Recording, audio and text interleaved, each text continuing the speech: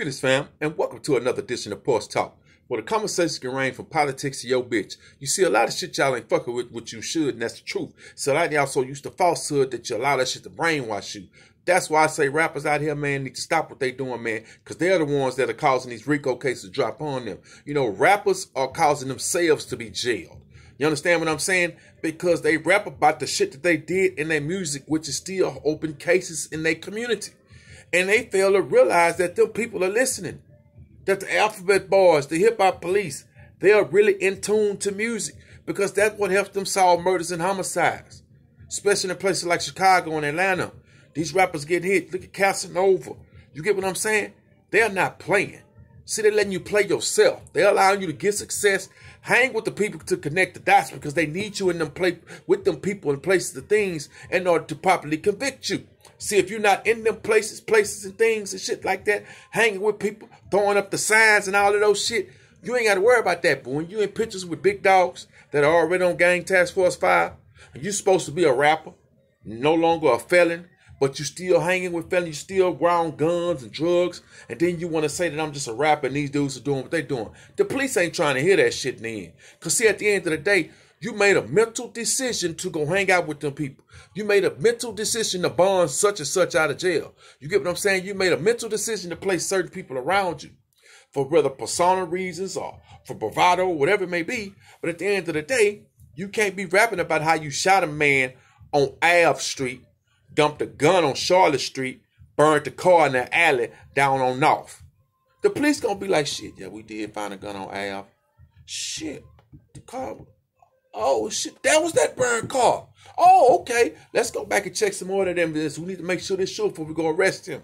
Then rappers get snatched up. Then you hear about gun charges, assault charges, homicide charges, murder charges, extortion charges. And the rapper be like, man, I was on tour. They like, now on this date, you ass wasn't on tour. You was here at this location. Your phone pings you here. They be on the phone running their mouth because they still feel like they're in a trap. Got to show their diamonds when they talk. Yeah, man. Out here in South Florida, baby. Yeah, what's happening, baby? You know, kicking and popping big shit. You know what I'm saying? Yeah, man, about to go over here, man. Handle some business and skirt. Get what I'm saying? Might got to spin the block a couple of times.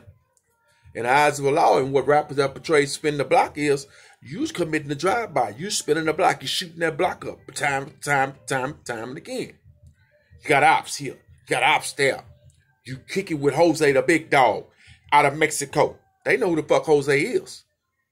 And Jose allowed to be like, look, I don't know this motherfucker. Don't come fucking with me about this motherfucker. You get what I'm saying?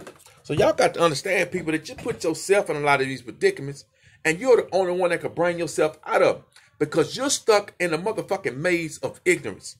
Thinking that it's okay to continue to be a multi-millionaire and still talk about rapping and drugs and killing in the streets. When you stay in a gated fucking community where you go in your gate and lock it with security guard and all, they got to drive up to your door and be let in by a fucking ring bell, and you talking about how you got ops. Nigga, you ain't got ops. You are protected by the police and top like motherfucking security, nigga. In a gated community where you probably don't even got to take out the trash. Or somebody cutting your grass. You ain't paying the neighborhood cat to cut your grass. The neighborhood boy to wash your car. You got detail shops that pull up in your yard and wash all your cars every day. Even though you don't drive them. This is the type of shit rich niggas do. But they still be caught in a little nigga mind state. But they got big nigga money. The reason why I use the term nigga is because these are what these people associate themselves with. The whole niggerology term. You get what I'm saying? The thing is that we own this word now. This word was given to us. This is what they named us now, bro. This was derogatory. This is what they defiled us with, disrespected us with. Ain't shit cute about owning that. Cats talking about, yeah, man, we own that word now. Should nobody else say it. Don't nobody have the right to say it but us blacks. No, nigga, you don't neither. Why are we steady calling each other something that these folks have arranged for us and then get mad when it's placed in front of us in a derogatory state coming out of one of their mouths? Oh, we upset. We outraged. We ready to tear up, burn down a building. Yeah, you ready to shoot up somebody's mama house. But y'all do this to each other every day. And you ain't never once get mad because that's what you do. And when I look at this game called hip-hop and the ignorance of a lot of these cats, man, I don't understand how can you come from life of poverty and crime and everything you've been through to still want to try to play like you're a part of that when you know you're not. You've been on tour. You had fashion gallows and all this old shit, big dinners, meetings. You ain't even got, the last time you been home was 3 months ago because you so booked up. But every song you put out, It's like you still out there on the pavement, and you not. You touch the pavement every now and then. Then a lot of y'all can't go back to your hood. You can't even walk in the corner store in your hood without somebody ready to charge you up and add you out. Because all the people who helped guide you and put you on that path, as soon as you got that money, it turns in your back for your famous rapper friends. You know what I'm saying? That's why so many ops.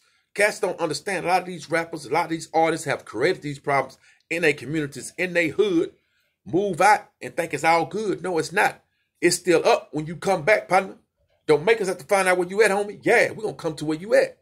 Oh, you moved to Atlanta now? Say, let's go to Atlanta and go holler at him. Oh, we got the Super Bowl or something coming up. We got the All-Star game. We're going to go down there. We're going to be down there for the game. We're going to bump into him. And then we're going to see what he's talking about. Then all of a sudden, oh, man, you know, I done changed my life. But your song say you ain't changed your life. You still a street cat. You still about that life. You still a bust something. You still a drop something. You get what I'm saying? You step on something. You're a big stepper. That's what I say, people. You apply this pressure and this energy to your life, and these forms of things are going to happen like a constant reaction because you're placing negative things, vibes, and thoughts in your life. I want happiness, joy, and peace. I want calmness, financial stability, mental stability, spiritual stability. Those are things that I need and want in life. To have a home that's secure with love within the home, even though there's going to be dissension in every home. Ain't no perfect home. Ain't no perfect husband, perfect wife. It's just about what you can do to make each other better on a daily basis.